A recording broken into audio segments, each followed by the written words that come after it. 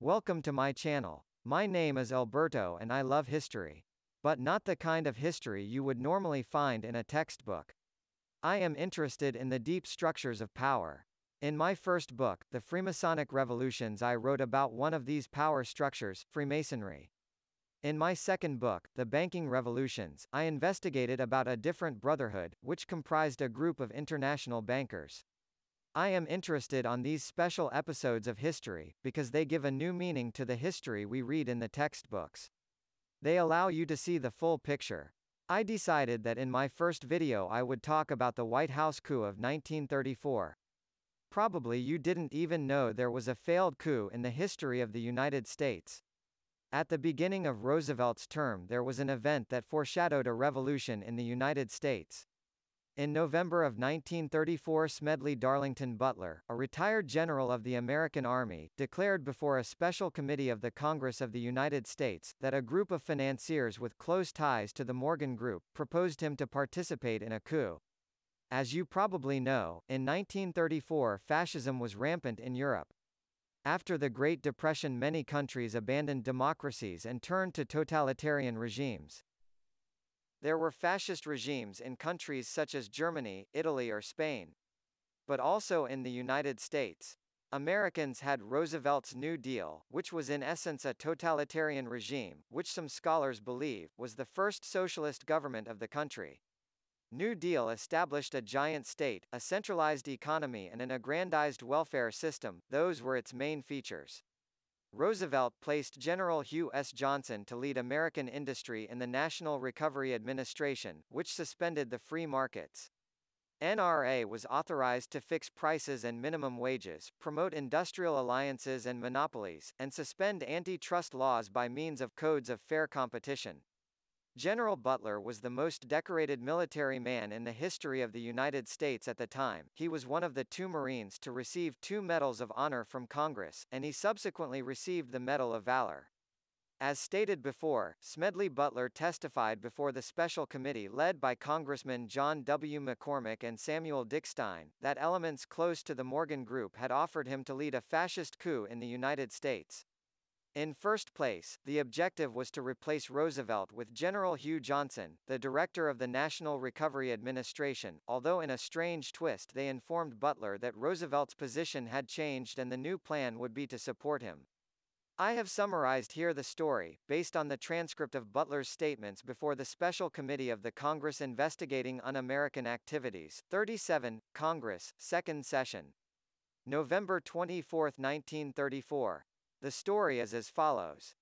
On July 1, 1933, retired General Smedley Butler answered a phone call from Washington inviting him to meet with veterans of the American Legion. That same day he received the visit of 2 maimed soldiers, Gerald C. Guire of Massachusetts and William Doyle of Connecticut. They appeared in a black limousine with chauffeur. The soldiers talked with him for a while, trying to persuade him to give a speech before other soldiers of the American Legion, at their next convention in Chicago. Butler asked how could he go without being invited, and Guire and Doyle offered him the chance to attend as a delegate for Hawaii. The general drew the conclusion that one of the objectives of both men seemed to be to expose the administrators of the American Legion. He replied that he did not live in Hawaii, closing conversation with Guire and Doyle with a refusal. A few days later the veterans reappeared in their limousine. They insisted that Butler should appear at the Legion convention in Chicago. They promised to bring 200 or 300 legionaries from all over the country in a train to take them to the convention. The veterans would demand that Butler speak for them and give a speech on their behalf. Make a speech about what? Butler replied. The speech was a proposal to change the American monetary system for the gold standard. Butler answered flatly. I do not know a thing about gold. He explained that no legionary he knew would be interested in paying for a trip to Chicago. Guire and Doyle promised to pay the attending legionaries $100 or $150 for a 5-day trip to Chicago and back. Butler was amazed that 2 simple retired and handicapped soldiers came to the meeting in a chauffeured limousine and could afford such expenses. How can you pay it? You are disabled soldiers. How will you get the money to do that? To which they replied, Oh, we have friends. We will get the money. They exhibited a bank statement of what Butler recalled to be a total of $42,000, to show that they had contributions of considerable size. Again they said goodbye to the general with a negative response. In August, Butler met Guire and once again he asked him about the origin of his funds. Where did you get all this money? It cannot be yours. Guire said they received funds from 9 men, donations between $2,500 and $9,000, and his goal was to take better care of the soldiers. He explained Butler that he worked for Colonel Grayson MP Murphy, a New York broker who had an office at 52nd Broadway. Grayson Mallet Prevost Murphy happened to be a director in the Anaconda Copper Mining Company, an industry heavily participated by Rothschilds and Rockefellers. He was a director in Guarantee Trust Co., owned by Morgan, and also in Bethlehem Steel, a shipyard owned by Morgan and one of his partners, Charles Schwab. Finally, Murphy was also chief commissioner of the American Red Cross, a charitable institution whose board of director was full of the international bankers. Guire explained Butler that Grayson Murphy himself had put the initial $125,000 to found the American Legion and was not happy because he had not received anything in exchange for his money. Then he showed him another deposit for $64,000 in one of his accounts. But again he was unsuccessful in persuading him. On September 1, 1933, Butler went to a military convention of the 29th Division in Newark, and much to his surprise Guire appeared again knocking on the door of his hotel room. During the conversation he left a wad of bills on his bed worth $18,000, coming from some contributions made by his mysterious benefactors. Butler replied suspicious. If I try to cash one of those $1,000 bills, you would have me by the neck. Guire allegedly answered. We can change them into smaller denominations. It was a large sum, and Butler, suspecting that there might be some murky business behind the offer, played along with Guire and asked him to introduce him to your superiors to know more. A few days later Butler received at his home Guire's superior, Robert Sterling Clark, a military officer who served under General Butler's command some years ago. Clark insisted on persuading him and explained vaguely that the speech proposing the return of the United States to the gold standard was just for the veterans to collect part of their pay in gold and not in paper. He said that he had $30 million to invest and told him that his main interest was to fight for democracy. Given Butler's reluctance, Clark asked, Why do you want to be so stubborn? Why do you want to be different from other people? We can take care of you. You have got a mortgage on this house. Butler, somewhat surprised that he was aware of the state of his finances, refused once more and took him to the room where he kept all the medals and honors of his military career. Clark apparently understood the message and gave up. Butler later learned that the matter of the gold standard appeared at the American Legion Convention in Chicago, which he had decided not to attend. Far from desisting, in August of 1934 Butler received a call from Guire, who wanted to organize a meal in Boston in honor of Butler, and he offered him $100,000 for a speech. Guire revealed more about his true interests and explained that he had been in Italy, Spain, Germany and France studying the role of veterans in the rise of Italian and German fascism, and a French organization whose name Butler could not remember in a first moment, but that turned out to be a fascist group of French veterans called Crux du Feu. Guire explained that Roosevelt was with his group, but that they were running out of money to finance his government and the president would not want to change the mode of financing. Butler, puzzled, asked, The idea of this great group of soldiers, then, is to sort of frighten him, is it? Guire responded that the objective was to stage a false attack on Roosevelt. Not to frighten him. This is to sustain him when others assault him. Guire assured Butler that he could raise an army of 500,000 men and $3 million to begin with, and up to $300 million if necessary. You know the American people will swallow that. We have got the newspaper. We will start a campaign that the president's health is failing. Everybody can tell that by looking at him, and the dumb American people will fall for it in a second. Butler probably knew that a private army was not recruited to support a democracy, and he suspected that there might be something real behind the proposal of Guire, Doyle and Clark. Guire continued. When I was in Paris, my headquarters were Morgan and Hodges. We had a meeting over there. I might as well tell you that our group is for you, for the head of this organization. Morgan and Hodges are against you. The Morgan interests say that you cannot be trusted, that you will be too radical, and so forth. Butler pretended to be interested in the proposal. No, I am interested in it, but I would not head it. Butler, suspecting that nobody would believe only one testimony, sent to the offices where Guire worked, Grayson MP Murphy and Co., at 52 Broadway, a man of his trust named Paul Cumley French, a reporter for the Philadelphia Record and the New York Evening Post. Guire repeated to French the same story about analysis of fascism he did in the Germany, France and Italy cases and explained to him that a fascist system was necessary to save America from communism.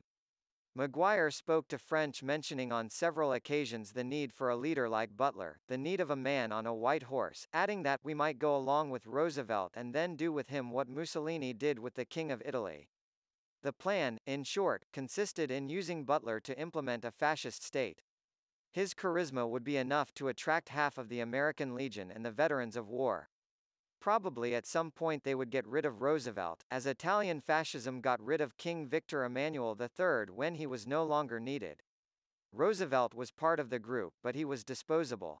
And probably Butler was disposable too.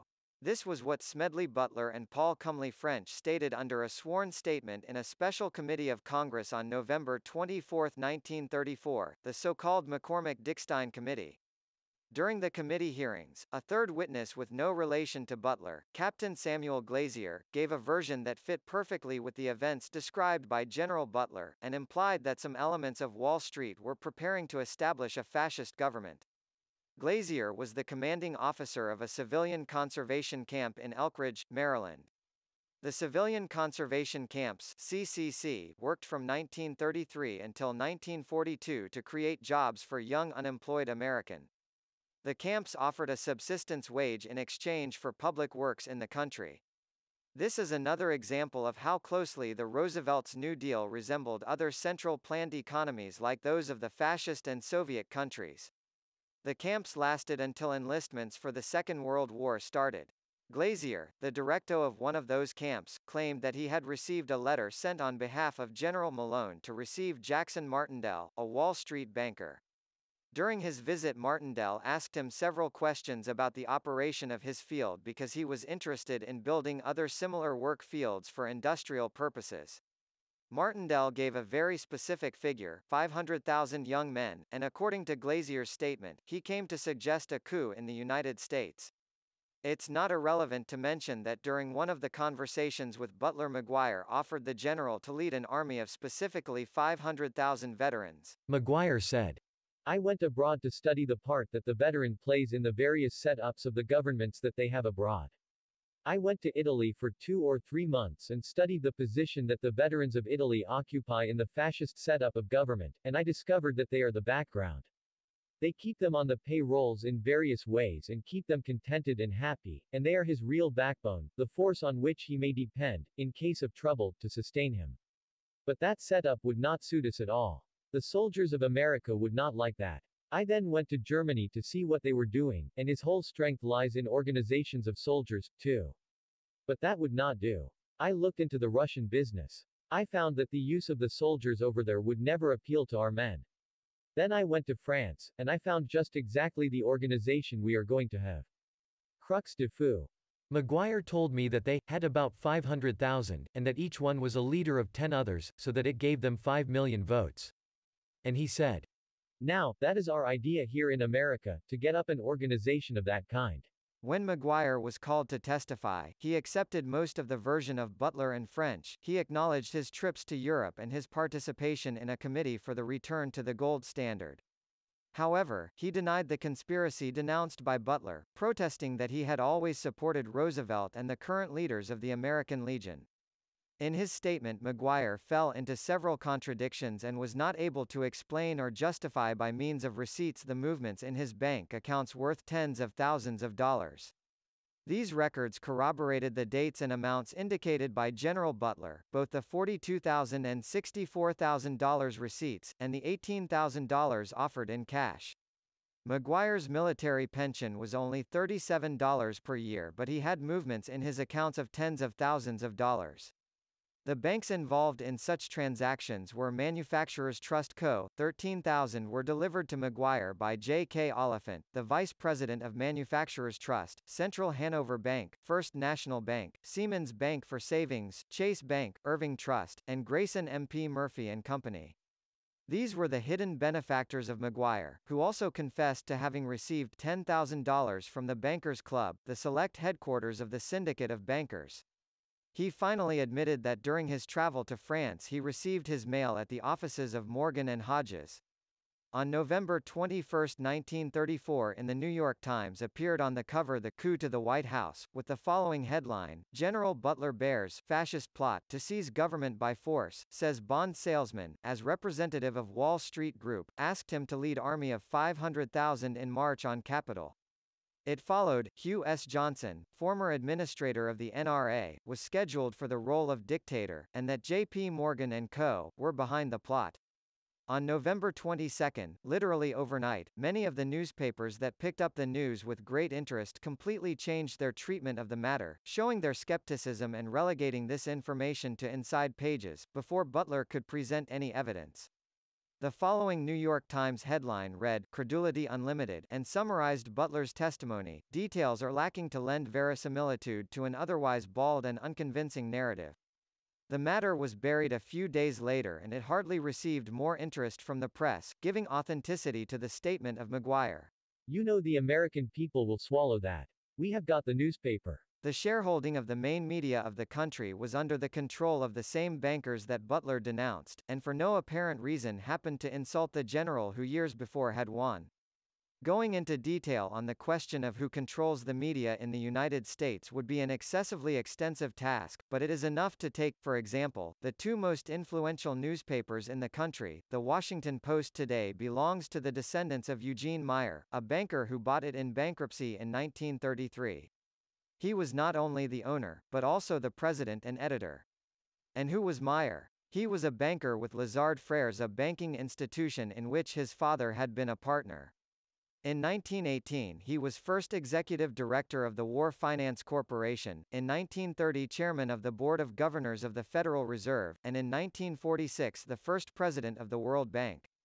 It was virtually impossible for the Post to maintain an editorial line contrary to the great banking fraternity. Something similar happened with the New York Times. In 1896 Adolph Simon Ochs acquired a newspaper in a financial situation as ruinous as the Post. Morgan secured funding for Ochs to get hold of the newspaper. The Ochs-Sulzberger family has remained in control of the chief New York journal until today. This is actually the story of almost all newspapers today, operating in a sector with a large number of competitors, low profitability and where their survival depends on combining their editorial line with the economic interests of their shareholders, various political groups and its advertisers. The McCormick-Dickstein Committee, just like the American press, seemed to take a hard breaking, and the next day they determined that there was no reason to call to testify to personalities involved like Thomas W. Lamont, Grayson M.P. Murphy or General Hugh Johnson. The testimony of a war hero and American Army general with 33 years of active service seemed insufficient to be taken into account by the media and by the investigation committee. What did a military officer, of an irreproachable character, had to gain, already retired and without any political ambition? Not enough attention has been paid to Butler's testimony, and when it has been mentioned, it has been posed as a failed coup attempt against Roosevelt, although this is entirely incorrect. As explained to Butler, Roosevelt was with the group of bankers, and although at first they thought to do without him to implement his fascist government, then they reconsidered his position. I said, what do you want to do with it when you get it up? Well, we want to support the president.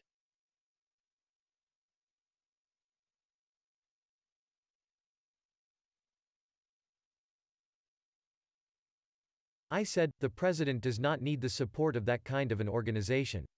Since when did you become a supporter of the president? The last time I talked to you were against him. Well, he is going to go along with us now.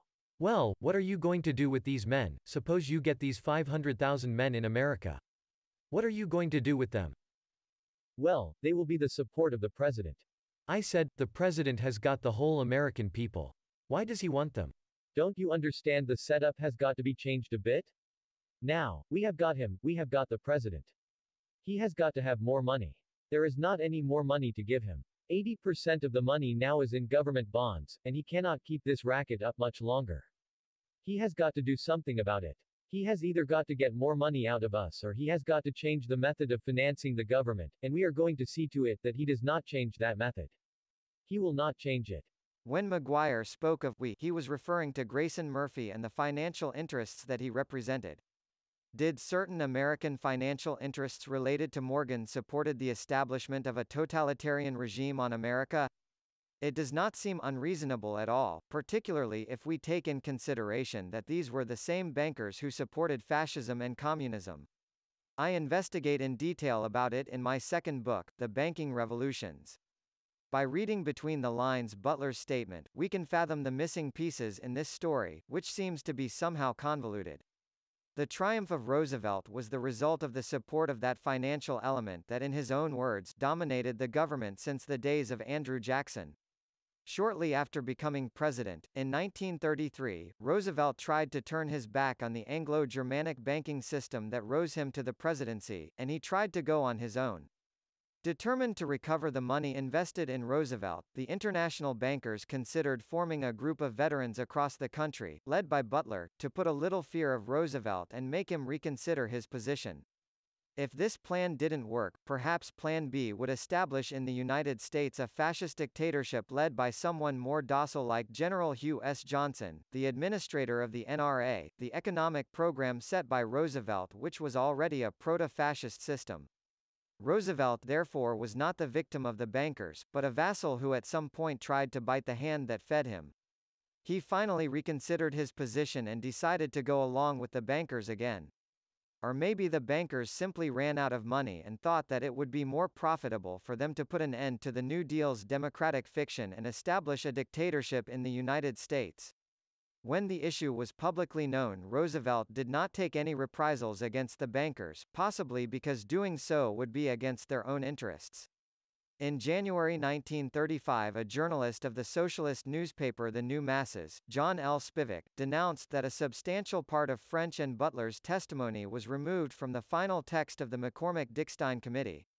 In essence, they removed parts that directly involved President Roosevelt in tune with the coup group General Hugh S. Johnson, responsible for the N.R.A. and various business interests, including, James H. Perkins, president of the National City Bank, John W. Davis, lawyer at the law firm specialized in banking Davis, Polk & Wardwell, and General Counsel of the United States, ambassador to the United Kingdom, Democratic candidate for president in 1924 and director of the Council of Foreign Relations, Remington & Co., a firearms company owned by the DuPonts, which was expected to provide the Army with the necessary credit, weapons and military equipment.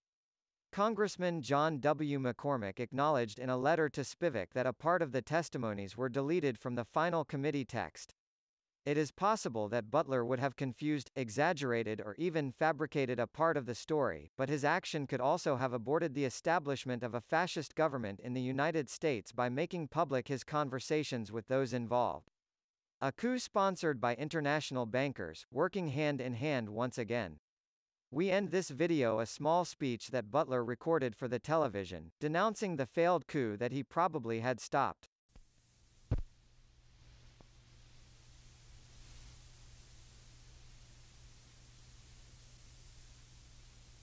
I appeared before the Congressional Committee, the highest representation of the American people, under subpoena to tell what I knew of activities which I believe might lead to an attempt to set up a fascist dictatorship.